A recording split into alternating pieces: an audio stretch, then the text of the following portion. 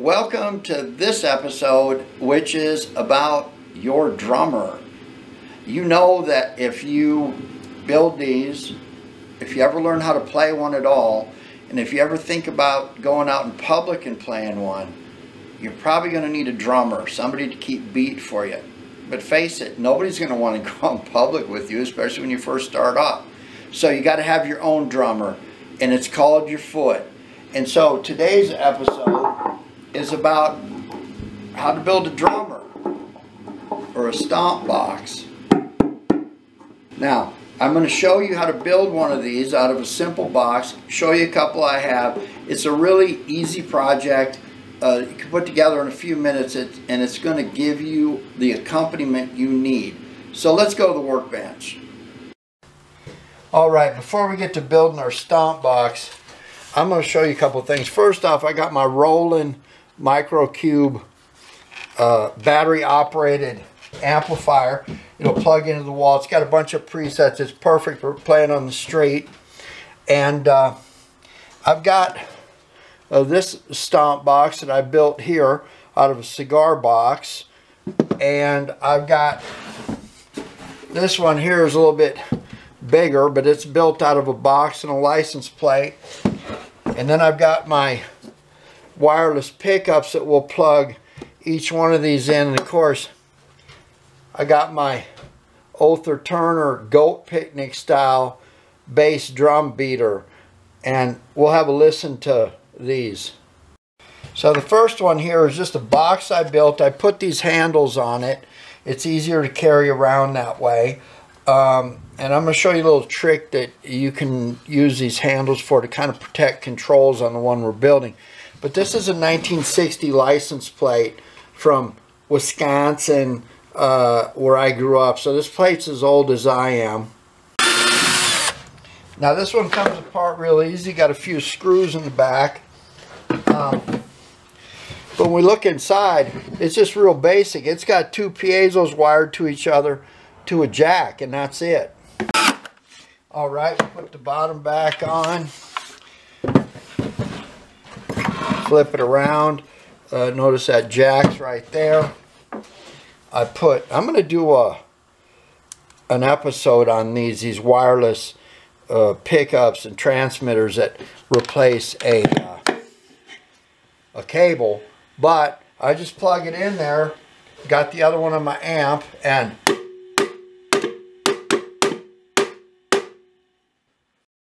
alright, and here's the second type that I've made. It's just a cigar box, and that's what kind it is if you're interested. But you'll notice that I put these door handles on the back here because it gets it up off the floor. The difference between that one and this one is this one sits flat on the floor, where this one sits up off the floor a little bit because of these handles, which gives it a totally different sound. But in terms of what's on the inside, it's basically the same thing. We got a piezo hooked up to a jack. Alright, it's back together. Plug in the wireless pickup.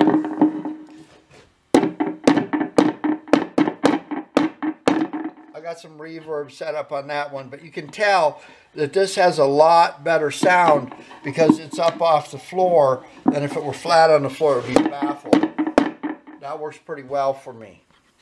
Alright, let's make one of these quick. I went down to the junk shop, antique shop, thrift store, collector's market, whatever you want to call it. There's a good one in Acton where I live, near Santiago and Sierra Highway. But I bought this box. It's an old toolkit, a handy Andy number 800 tool chest. Tools aren't in it anymore, but I got ahead of this project by first Mod Podging this. I don't want this to come off, and then I put a bunch of varnish on it so it'll look good, and it will retain its graphic. Now, as usual with my cigar boxes, I always make sure that everything is caulked, just so this doesn't come apart. You can see this is a little wobbly. but that's all right because I'm going to screw the box together. But this box is ready to go. Okay, for parts, we're going to use two 27 millimeter piezos. We're going to use a 500K potentiometer for volume control. We're going to use a jack, a pin end jack. We're going to use two of these drawer handles, which are going to be mounted underneath the box up on this end to tilt it up off the floor, and some pre-tinned wire. That's it. Okay, so this is the bottom of the box. We're not going to be able to see it, so I'm not going to worry about it too much. It's 240 millimeters wide, which means the middle is 120. So I'm going to mark that and measure that right there. So I'm going to want these handles, they're going to stand up like this, and I want them to be equidistant from the center. So I'm going to come off that center line about 20 millimeters, make a mark there, and one there, and that's where I will line up my handles, like so. Okay, so I've got the marks where I need to drill for my handles, so I'm going to come here, and I'm going to end up being about there. So I'm going to make a mark where each one of those is, like so, and then I'll turn this over and give myself the marks, and I'm going to drill those 4 holes out. Now notice that I'm drilling these holes before I mount my piezos in the inside of the box. I certainly don't want to punch through a piezo. Alright, bolts are in, handles are on. That lets it sit up off the floor, like so. Alright, next I'm going to open up the box, and I'm going to put a piezo here and one about here, and we're going to hot glue gun those down here. Now I'm going to put my jack somewhere on the box where it's going to be protected and off the floor, along with my volume control. Now this is just as usual, hot glue gunning these down. Of course, I'm going to cover all the connections, the entire piezo, and these wires in hot glue, and then I'm going to use this pre-tinned wiring and attach it to there and make my other connections. Okay, a couple things I want to show you. First, we're putting the jack hole here for the cable for the pin end jack, because we really don't want to put it down here, because remember, this is going to sit in an angle up off the floor, so we'll put that there.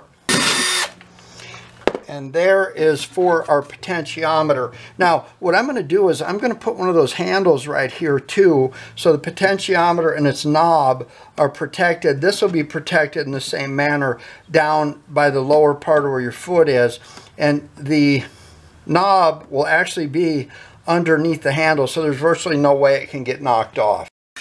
Now, as usual, we are going to use the sink drain configuration to keep at least the top of the box closed. So what I've done here is as with a cigar box, I've measured how far this is, set that in here, and then made sure my sink drain would clear it, and then gone here, here, and as well on the bottom, so I know exactly where to drill the holes, both for the sink drain with the big Forstner bit, and also for the bolt that's going to come up from the bottom to put the wing nut on.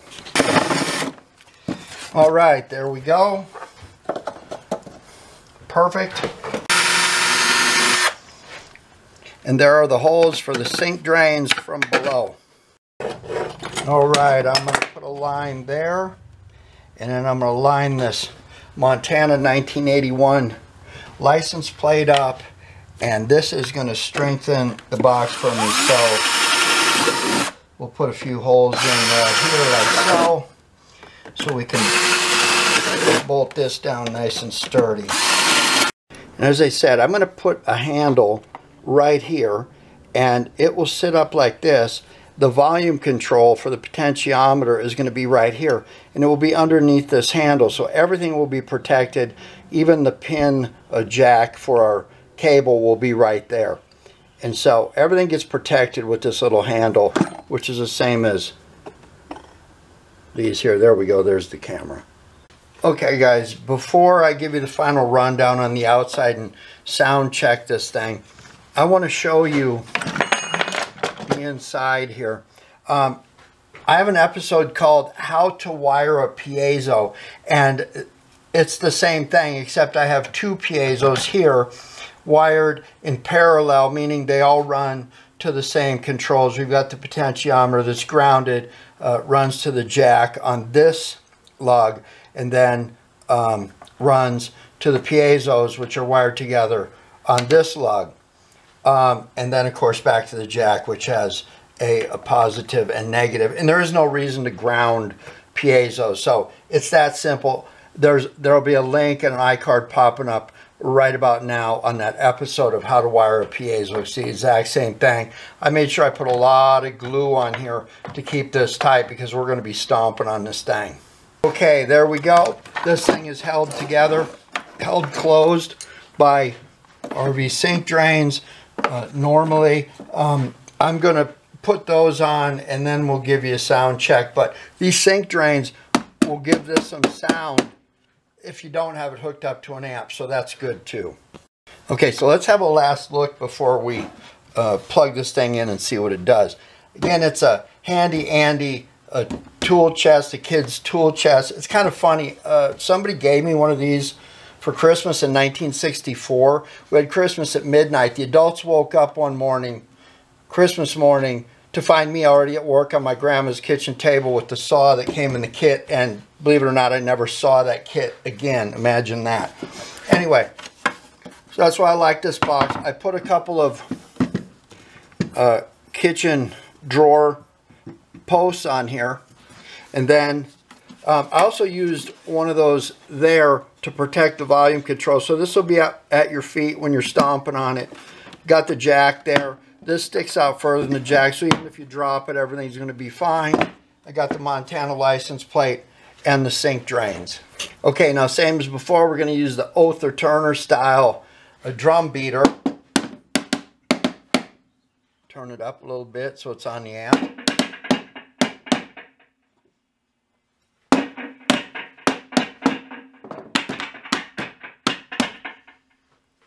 All right, speaking of Oather Turner, check this out.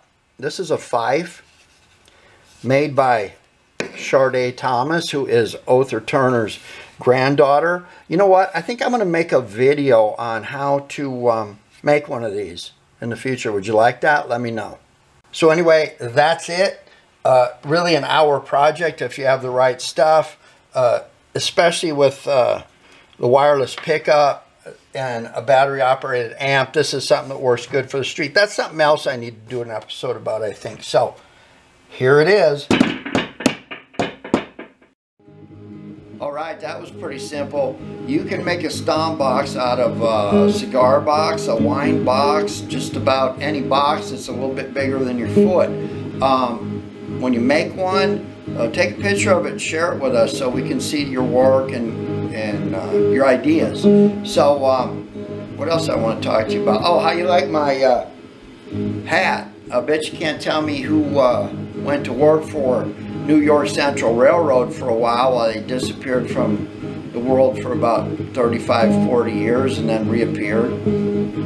Tell me that when you send me an email. But anyway, let's close this out by, remember the subscribe button is in the middle, the round one.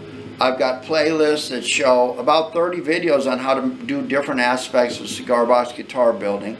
And now I've got another playlist that's popping up with all the weird coffee can, Stomp Box, build a guitar out of a board, who knows what.